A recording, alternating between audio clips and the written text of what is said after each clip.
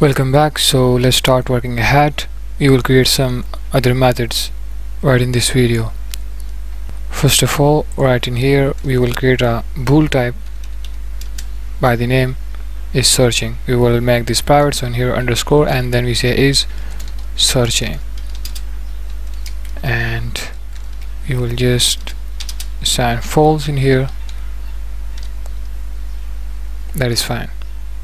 Now above the widget bill we will create method widget bill, and above that in here we'll say list, in here widget, and then we're gonna give the name as build actions. In here braces, then curly braces, take this down.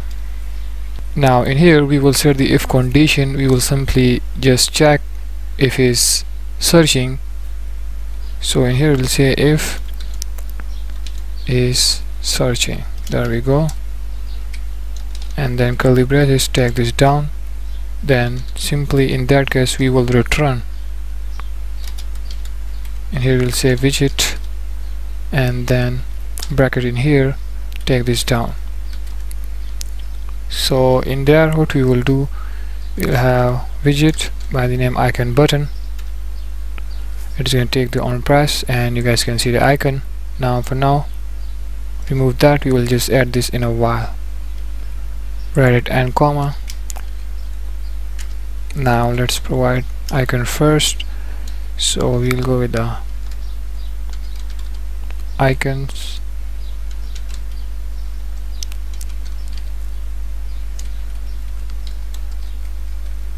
dot clear.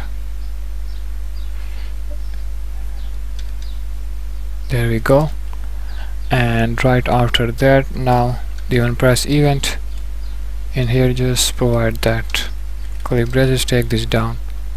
Now in here we will just set the condition. Let's go ahead. We'll say in here if the search controller, the search query control, that one, okay, if that equals to null, then with it in here we will have a OR operator. We will also check in here the search query controller dot tags is empty, dot is empty also. Only then in that case what we will do, we will just remove the dialog box. So in order to get that, we'll have to call upon the navigator dot pop, just a pop one, pop contacts, there we go, and write it and semicolon. It will just remove that, the dialog box, and then simple we will return semicolon, write it and in here add the const modifier, all just fine, and in here put semicolon. So now we are gonna need another method. So first in here we'll just leave a comment, and later on we will just create it. So in here we're gonna need this specific method by the name search clear search query. Clear search query, as you guys can see, we will create that later. Now in here just a comment. Now let's move further. In here we will return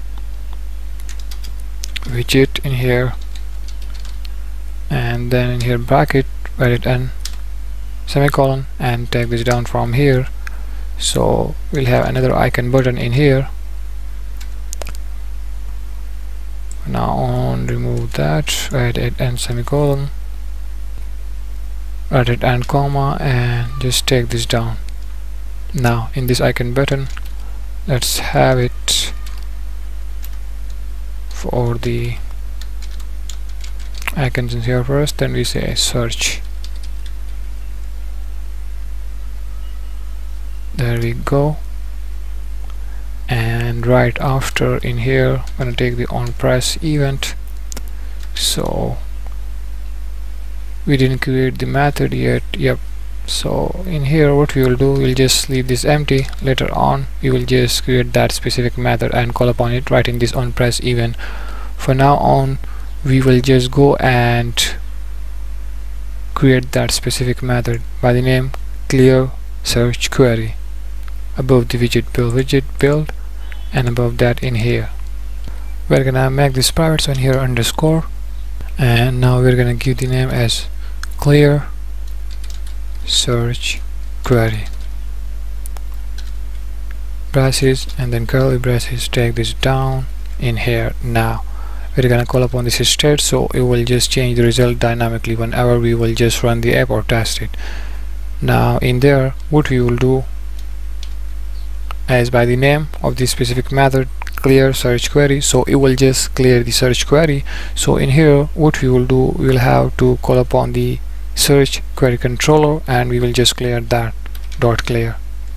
Okay, and right after that what we will do, we'll have to just call upon that specific method. Okay, right below in here, so we'll say update search query. There we go, and just in here empty string, we'll just update it. So we are done with this specific method. Let's go ahead and call upon that in here. Okay, remove that and here call upon, so it will just clear the search query. Now we will create another method and call upon right in here. So above the widget build in here by the name start search, so we'll make this private and gonna name this start search braces curly braces. Take this down. So in here we'll say model root. There we go, and then we say dot of contacts in here null check dot add local history entry. As you guys can see, segregation right at first. Now in here we will just enter the entry, so we'll say local history. There you go, the segregation, and right on remove we will just call upon the method stop searching. I think we didn't create that yet, so we have to go and just create that above the widget build in here. So what it will do, it will just stop the searching on remove. So in here we'll say, let's create it stop, make this private in here searching, and curly braces in here. Take this down.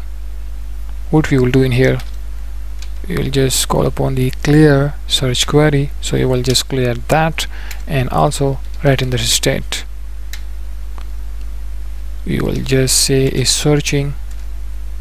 You will just set this to false. Okay, now come here and use that method right in the remove. So we will say stop searching. There we go, and write it and semicolon. All just fine. So you will just start the search, and right after that what we will do, we'll say set state, and in here we will just set the is searching set to true, because it will just start the searching, so we have to just set this to true in order to get the required work. All just fine. Now we have to go and just call upon the start search right in here. Just remove that and we'll say start search, and all just good. So right and then pressed, it will just, whenever the user click upon the icon of search, it will just start the search. So basically that's it for this video.